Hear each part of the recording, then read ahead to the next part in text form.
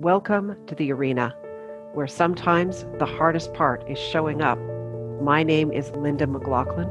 Thank you for being here. I've known Jane Schoettle for, it's got to be close to 30 years. She's one of those people with whom you can sit down and catch up and feel like no time has passed whatsoever. I hope you'll find her wisdom as rich as I do. I'm grateful for her friendship. I hope you'll enjoy this conversation. This is episode 3. Thank you so much for agreeing to chat with me today. I guess it's a bit funny to speak to someone who I feel like I know really well, and yet there's so much more to know about you. And the more I spend time with you now that you have a little less crazy lifestyle, I've certainly learned to appreciate you a lot more than I've been able to over the last 10 years or so. That's very kind. Thank you. I would say I'm really thrilled to be asked. It's a wonderful opportunity, and I think the guiding theme is really terrific, and I think it's quite timely, and I can't help but think it's going to be quite meaningful to people. I know Jane as an actor, a Second City alumni, a writer, an internationally respected film programmer, an animal lover, a mentor to hundreds, if not thousands, of people, and a mensch. Did I miss anything? I'm blushing through the radio. That's also very kind. But I would hope that most of that is true. I can vouch for some of it for sure from my end. We've spoken at length about the idea of this podcast and the image of being in the arena and putting yourself out there, living courageously. What does that mean to you? That's something I have been thinking about a lot, as you say, and I've come to realize that it means different things at different times of your life. When I was very young, I thought nothing of turning my back on everything, getting on an airplane and moving to New York.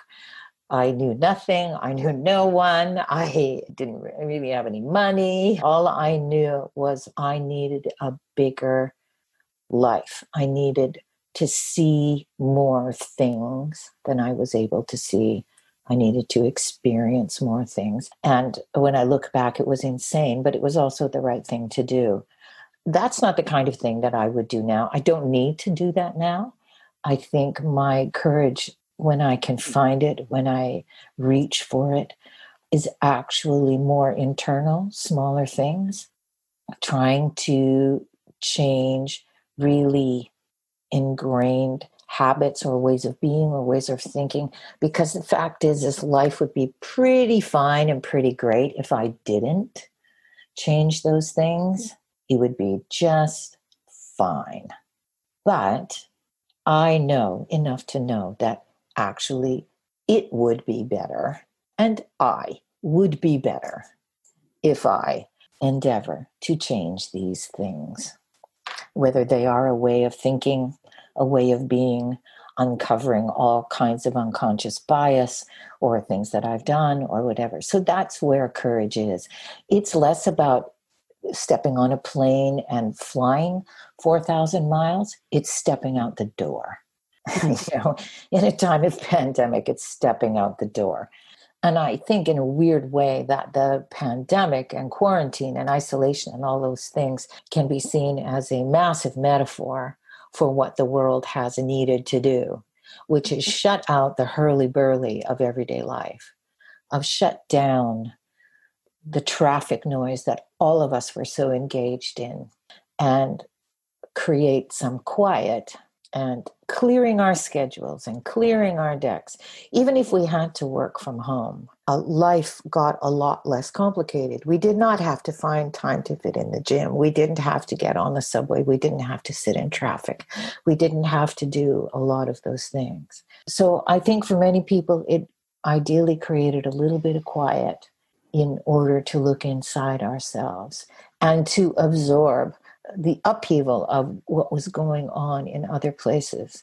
I wonder at times whether the horrific tragedy of George Floyd's death would have perhaps been absorbed in just this maelstrom of this lineage of horrible things that often would happen. And we would feel terrible at the time looking at the news and then we would be distracted by the next thing that would happen the next day. By we, I mean the majority of white people in North America or the Western world who meant well, but couldn't actually absorb or wouldn't actually absorb the tragedies and injustices that were happening at that level. We knew the list of names. We meant well, but we would continually be distracted by all of the things that required our attention. And they're not stupid things, they required our attention. But I think the pandemic took some of those things away. And it meant that all of a sudden we were living less cluttered lives. And so the full emotional impact of this accumulated, this waterfall of injustice has happened, particularly, the last 20 years in the United States, particularly the last 5, particularly the last 2. These things have a cumulative effect. So you asked me about courage. I mean, that's what courage is. Courage is to walk in the streets of Portland when you've left a child at home in the care of their grandparent because Black Lives Matter, and you fear tear gas, you fear clubbing, you fear arrest, because that could be cataclysmic in your life. So my little courage is that I'm looking at during this time, because I'm immunocompromised, I can't walk in those streets. I do walk with them in spirit. My courage is much more mundane, but equally, I suppose that's important to me. But I'm inspired by those people who walk at great cost to themselves. And as John Lewis said during his life and in his death, they are out there causing good trouble. That is courage. I would say that the journey inward for many is also a massive act of courage. So that self-examination is as courageous as anything. Facing the batons, certainly, facing the tear gas, facing the potential death. I see the journey of courage or the acts of courage as a continuum.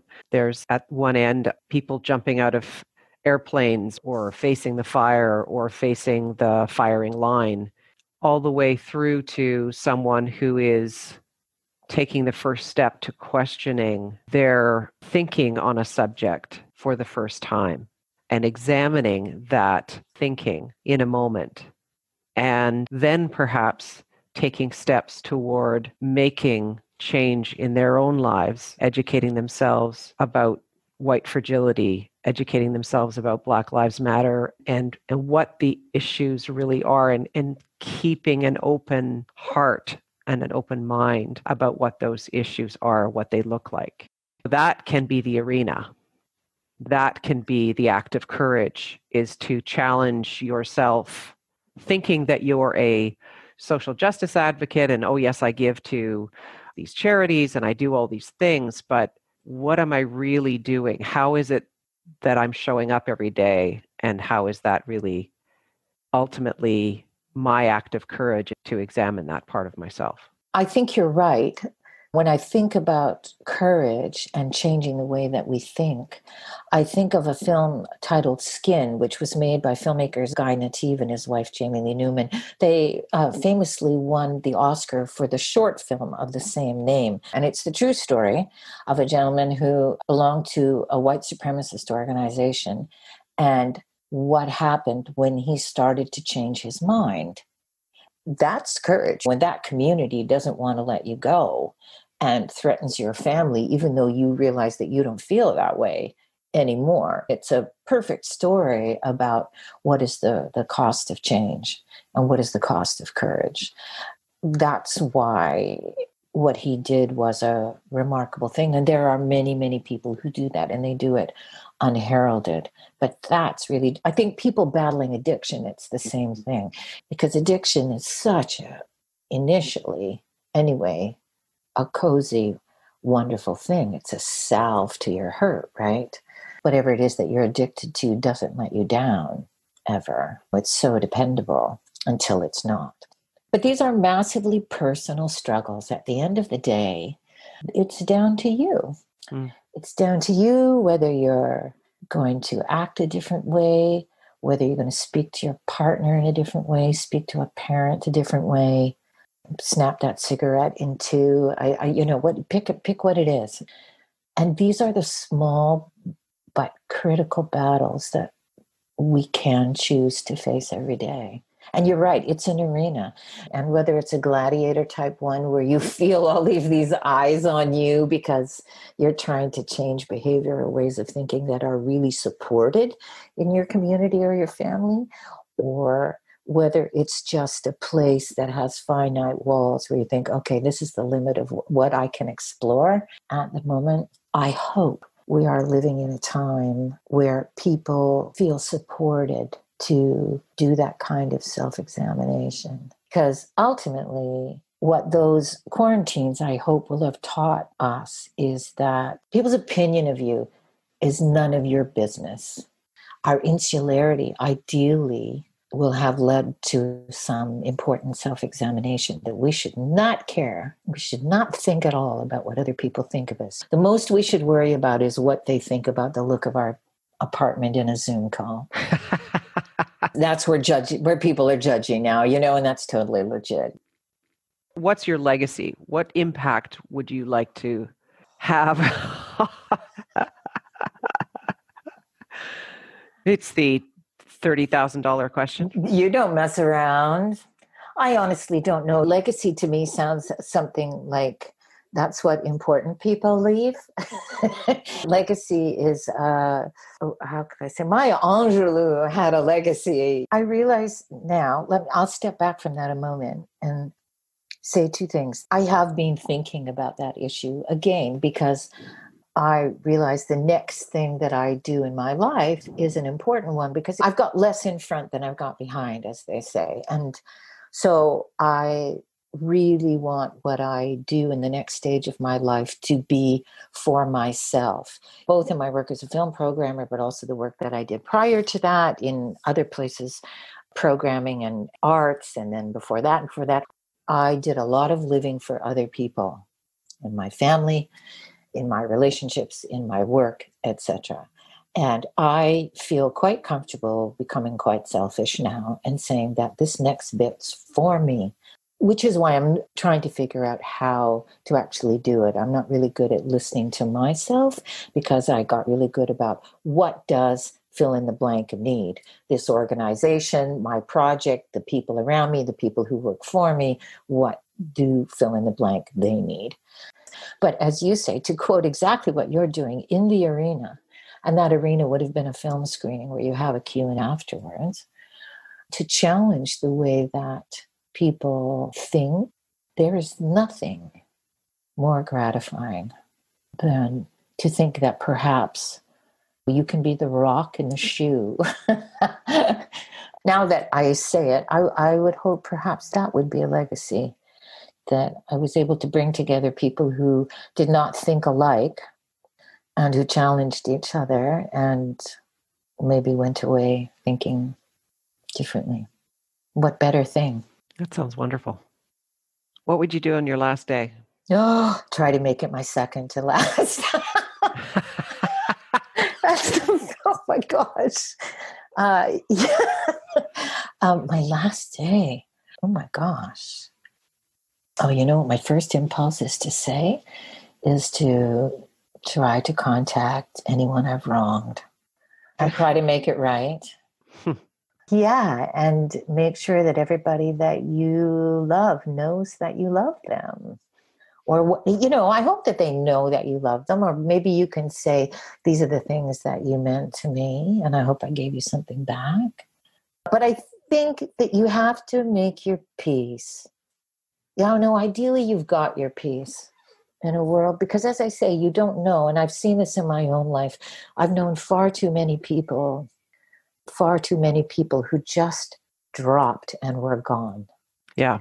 And I've really, really taken that to heart. And so at the end of every day, I try to, even in the difficult days, go, oh, did you do something maybe that was of value to the world and in the smallest possible way? And is there something that you did for yourself? And the answer isn't always yes, but I would hope that would also be a thing going forward, that as we are older, we learn to find peace. And, oh, God, you just made me think of something. When I was a kid and I went to camp, I didn't like camp. I was not an outdoor person. Twice over the years, I phoned my mother and made her come and get me because it's just like there are too many bugs. And I don't like sleeping outside. The activities are stupid. I remember very vividly one year at camp, and I don't know, I would have been maybe 11 or 12. And we were sitting around, and it was a church camp. There were always church camps, which always made it more difficult because I always ask questions that church things don't like to answer. I got kicked out of Sunday school. I don't know if I ever told you that, because they just said she asked too many questions. We're just not having her. I was sitting around the campfire, and I forget what we were talking about, but the counselor asked everybody as we went around the fire and said, when you think about yourself as an adult, what is the things that you'd like to have, that you aspire to? People said, I'd like to maybe have a house, or the boys all said, I'd like a car, or some people said, I'd like to be married. And I remember very vividly being the last person and being like a little bit embarrassed, but I said the first thing that came to my mind, and I said, I'd like peace of mind. And I remember the look at the counselor, and he said, well, that's a very interesting thing to aspire to. As if looking at me like you are some sort of freak of nature. But it is exactly true, I was a very anxious child and all that stuff. And I remember that now. And I think probably that will be the thing that I continue to aspire to going forward, is peace of mind, an acceptance of myself and the world and life. And I think that's what I would hope on the last day of my life, is that I could either find or know that I have found peace of mind. I've seen the difference between people who pass away not at peace with the world and people who do have peace. And they are profoundly different experiences. The word redemption has been sitting with me. Oh. Various things you've said so far, the word redemption kept coming to me. We can, all of us, look to our past and say, oh my gosh, that was a big mistake, or I'm trying to get past this, or how do I get through this difficult time? Will this define me? Why can't I get past this? We're all looking for those kinds of things, and it's incredibly difficult. That's why some of us are stuck behind in difficult times, or we feel that we are defined by things, particularly if they were publicly embarrassing, or if we wish they weren't known by other people. The age of social media, my God, redemption with a capital R. We have both faked redemption and other people who are authentically attempting to redeem themselves, because far too much of our lives, if we allow it, is lived out in public now. That said, things like social media and followers and social media pools and, again, arenas, we give people that power. We follow them. We watch them. We look, we click on it. We do all of that. I think young people don't realize enough how much they have the power to not do that. Mm-hmm. But redemption is something that people search for all their lives. I think they carry a lot of hurt. They carry so much pain. My redemption would have to be this inner voice that is always about, you must do more, you are not enough, no matter what you do, it's not enough, it's all of these kinds of things. And I would have to redeem myself and be at peace with and feel that that peace is earned. The thing that I suspect a bunch of women struggle with is that we think peace means either acquiescence or standing still after long periods of activity and striving. And I've got a job and a business and 3 children and all of these things, that women do to themselves and that the world does to women. So it's trying to understand that peace and stillness are not acquiescing. They are not defeat. They are not giving up. They are not any of those things, that they are actually, when you find stillness and stand at the top of the mountain, it's when you are the victor. It's knowing these things intellectually, but then trying to have them. That's the beast, you know. Is there anything else you'd like to share before we wrap up? No, I'm interested in people, though, and I'm interested in how we manage these times and all times. And I'm interested in other people very much, you know. So I would look forward to you going on to the other people that you'll talk to, because I think this subject of how do we find courage, what are the ordinary acts of courage, which to me are often far more momentous. The woman who sticks her leg out to trip the Nazi, you know, that's an extraordinary act of courage. I'm really interested in what people think about that in this world in which we live going forward. So I'm really interested that you're going to talk to people who know about that. Well, I'm grateful to have you with me on this journey. Love you very much. And back to you, vice versa. Thank you for listening. If you think someone else would enjoy hearing this episode, please share it with them.